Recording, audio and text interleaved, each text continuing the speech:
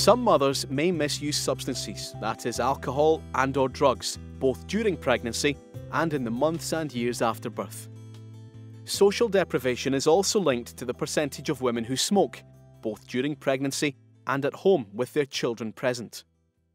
Maternal smoking and substance misuse can have a negative impact on the development of young children, and thus interventions may be necessary to counteract these effects.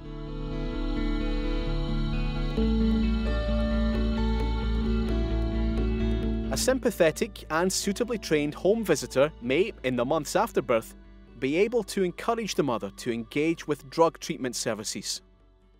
However, despite this, there is no clear evidence that such engagement improves the outcome for either the mother or the infant.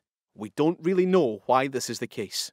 Perhaps substance misuse is such a complex issue that it cannot be ameliorated by a single intervention.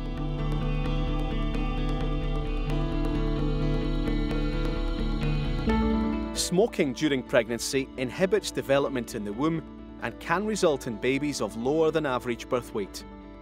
In addition, children exposed to smoke in their early years have an increased risk of developing health problems later in life. The provision of home visits and social support aimed at reducing the stress of pregnant women can have a positive effect, initially reducing the consumption of cigarettes, with the ideal being for the woman to cease smoking during her pregnancy. After the birth, interventions delivered in the home by nurses or other health practitioners, as part of the general aim of improving the mother's health and well-being, may reduce maternal smoking and children's exposure to tobacco.